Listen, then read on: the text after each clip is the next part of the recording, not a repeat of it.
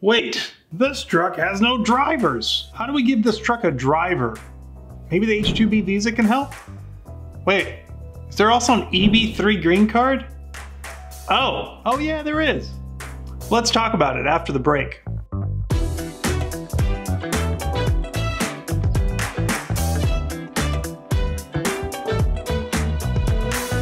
Hey everybody, my name is Damjan Denoble. This is fronteraTECH Law. We're talking about options for truck driving companies that need to bring in workers from abroad.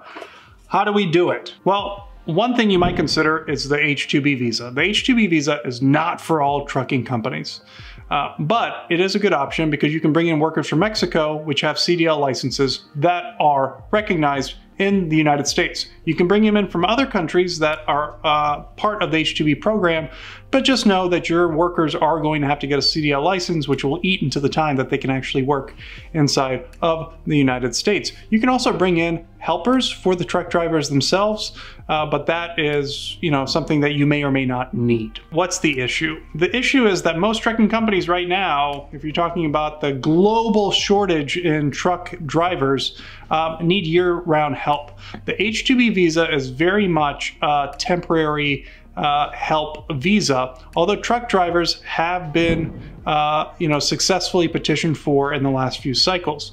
But you do need to show a peak load or seasonal need, which means that you need to be able to show that your business is somehow different in terms of its needs for drivers in, let's say, the spring, summer, fall season than it might be the rest of the year. Some people can show that, some people can't. If you are mainly, let's say, a driver, an agricultural driver regionally, where you might have a greater load of a certain type of crop over the summer, H-2B visa might be for you. However, this H-2B visa usually is best suited for trucking companies which are local, right? So that they can show more clearly a need. Why can they show more clearly? Well, typically, if you're a local trucking company, you know what your business is in particular times of the year. Whereas if you are a long haul driver, I mean, you're sometimes not going to know where you're going to be driving from in one location until you get there.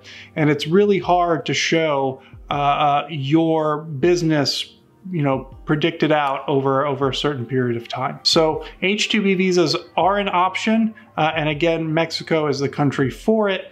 It's better for local than for long haul. And it's something that's going to be on a, has to be shown on a business to business basis. The other visa to consider if you have more time is the EB3 visa. This is an actual green card, so it offers legal permanent resident status to those who get it. They're a little backlogged right now, so it's 14 to 20 month wait to get it. So it definitely needs to be part of a longer strategy. The advantage is if you bring in EB3 workers, they're not temporary, they're here to stay. And so in theory, if you maintain a good relationship with them, they can stay with you for a long time and help grow your company. So H-2B, EB-3, those are the two visa types for truck drivers.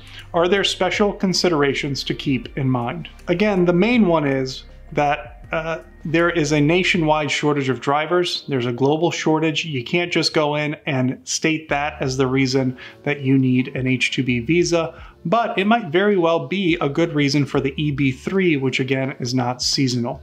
So could you do both? You absolutely can do both. You're going to have to show still going to have to show the kind of seasonal peak load need, maybe one-time need on the H-2B visa, and you're going to have to think about the timing issues for both of those as they affect your application. So this can get complicated, subject of a different video, but I get a lot of calls about visas for truckers, so I just wanted to put out this video for those of you who want more information.